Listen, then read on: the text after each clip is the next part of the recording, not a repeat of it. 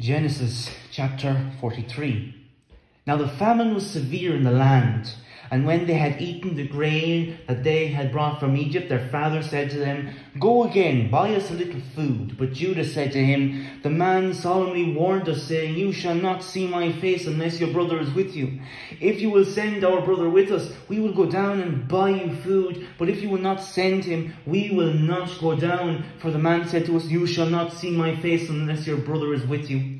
Israel said, 'Why did you treat me so badly as to tell the man that you had another brother?'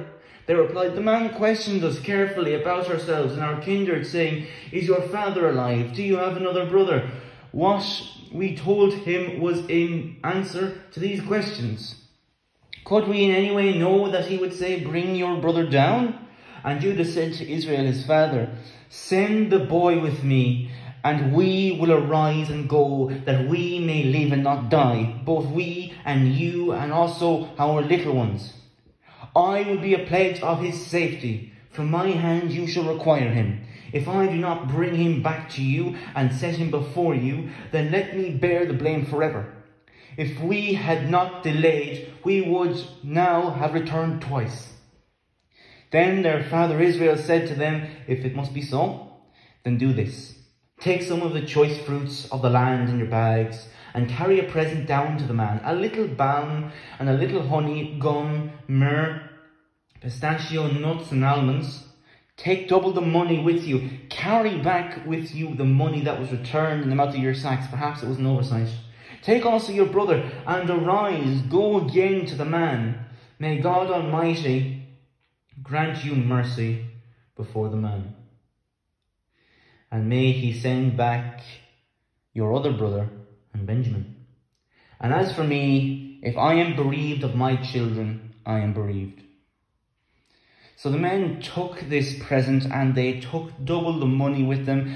And Benjamin, they arose and went down to Egypt and stood before Joseph. When Joseph saw Benjamin with them, he said to the steward of his house, 'Bring the men into the house and slaughter an animal and make ready, for the men are to dine with me at noon.' The man did as Joseph told him and brought the men to Joseph's house. And the men were afraid because they were brought to Joseph's house, and they said, 'It is because of the money which was replaced in our sacks the first time that we are brought in, so that he may assault us and fall upon us to make us servants and seize our donkeys.' So they went up to the steward of Joseph's house and spoke with him at the door of the house and said, 'O my lord, we come down the first time to buy food.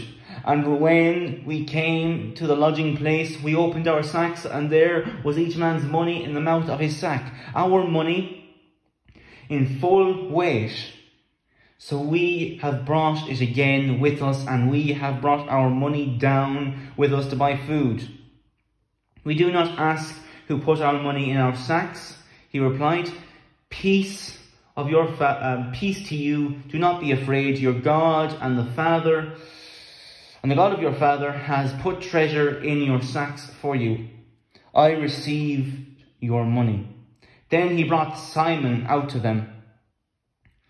And when the man had brought the men into Joseph's house and given them water, and they had washed their feet, and when he had given their donkeys fodder, they prepared the present for Joseph's coming at noon, for they heard that they should eat bread there. When Joseph came to the house, they brought into the house to him the present that they had with them, and bowed down to him to the ground. And he inquired about their welfare and said, 'Is your father well, the old man of whom you spoke? Is he still alive?' They said, 'Your servant, our father, is well. He is still alive.' And they bowed their heads and prostrated themselves. And he lifted up his eyes and saw his brother Benjamin, his mother's son, and said, 'Is this your youngest brother of whom you spoke to me? God be gracious to you, my son.'